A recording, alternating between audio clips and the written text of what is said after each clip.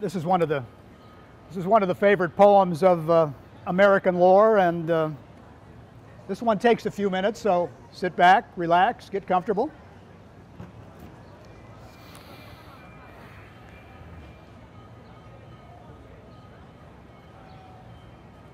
Once upon a midnight dreary, while I pondered, weak and weary, over many a quaint and curious volume of forgotten lore.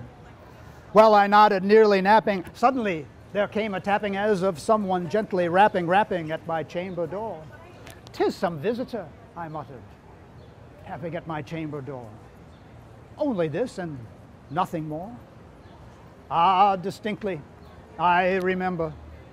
It was in the bleak December, and each separate dying ember wrought its ghost upon the floor. Eagerly I wished the morrow. Vainly I had sought to borrow from my books surcease of sorrow, sorrow for the lost Lenore, for the rare and radiant maiden whom the angels named Lenore, nameless here forevermore.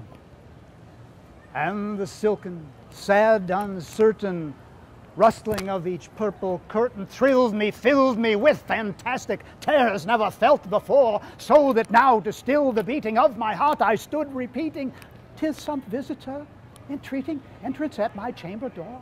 Some late visitor entreating entrance at my chamber door. This it is, and nothing more." Presently my soul grew stronger, hesitating then no longer. "Sir," said I, "or madam, truly, your forgiveness I implore, but the fact is I was napping, and so gently you came tapping, so faintly you came rapping at my chamber door, that I scarce was sure I heard you. Here I opened wide the door. Darkness there, and nothing more. Deep into that darkness peering, long I stood there, wondering, fearing, doubting, dreaming dreams no mortal ever dared to dream before. But the silence gave no token, and the darkness gave no token, and the only word there spoken was the whispered word Lenore. This I whispered, and an echo murmured back the name Lenore. Merely this, and nothing more. Back within the chamber, turning, all my soul within me burning, soon again I heard a tapping, something louder than before. "Surely," said I, "surely that is something at my window lattice. Let me see then what thereat is, and this mystery explore. Let my heart be still a moment, and this mystery explore. 'Tis the wind and nothing more." Open then I flung the shutter, when with many a flirt and flutter in there stepped a stately raven of the saintly days of yore. Not the least obeisance made he, not an instant stopped or stayed he, but with mane of lord or lady, perched above my chamber door, perched upon a bust of Pallas, just above my chamber door, perched and sat, and nothing more. And this ebony bird beguiling my sad fancy into smiling by the grave and stern decorum of the countenance it wore. "Oh, thy crest be shorn and shaven, thou," I said, "art sure no craven, ghastly, grim, and ancient raven, wandering from the nightly shore? Tell me what thy lordly name is on the night's Plutonian shore." Quoth the raven, "Nevermore." Much I marveled this ungainly fowl to hear discourse so plainly, though its answer little meaning, little relevancy bore. For we cannot help agreeing that no living human being ever yet was blessed with seeing bird above his chamber door, bird or beast upon the sculptured bud above his chamber door. But the raven, sitting lonely on the placid bust, spoke only that one word, as if his soul in that one word he did outpour. Nothing further than he uttered, not a feather then he fluttered, till I scarcely more than muttered, "The friends have flown before. On the morrow he will leave me, as my hopes have flown before." Then the bird said, "Nevermore." Startled at the stillness broken by reply so aptly spoken, Doubtless, said I, what it utters is its only stock and store, caught from some unhappy master, whom unmerciful disaster followed fast and followed faster, till his song one burden bore, till the dirges of his hope that melancholy burden bore of nevermore, nevermore. But the raven still beguiling all my sad so Linda smiling, straight I wheeled the cushioned seat in front of bird and bustin' door.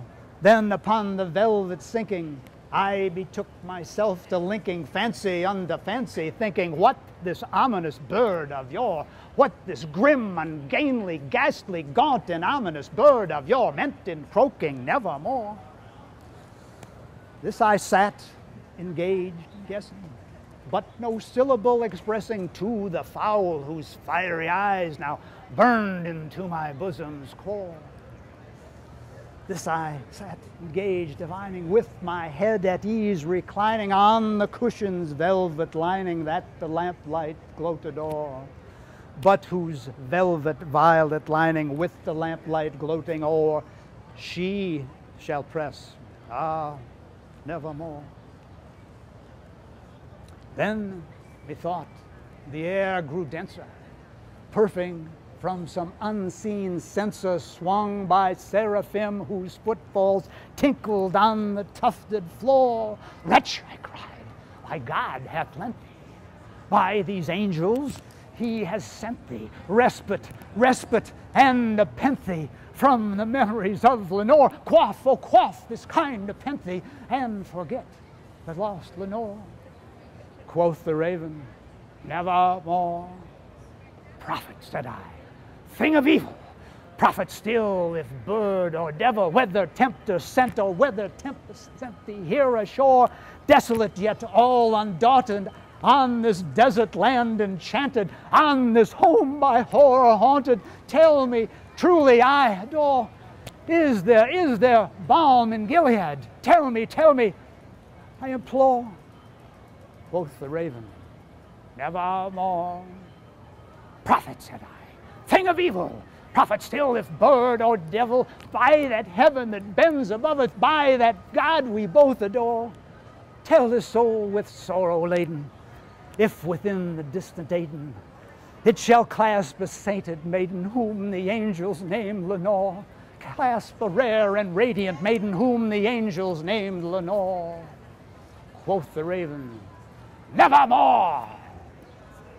Be that word a sign of parting, bird or fiend, I shrieked up starting, get thee back into the tempest and the night's Plutonian shore. Leave no black plume as a token of that lie thy soul has spoken. Leave thy loneliness unbroken. Quit the bust above my door. Take thy beak from out my heart and take thy form from off the door. Quoth the raven, nevermore. And the raven, never flitting, still is sitting on the pallid bust of Pallas just above my chamber door. And his eyes have all the seeming of a demon's that is dreaming, and the lamplight o'er him streaming throws his shadow on the floor, and my soul from out that shadow that lies floating on the floor shall be lifted nevermore. Edgar Allan Poe, of course, ladies and gentlemen. Thank you.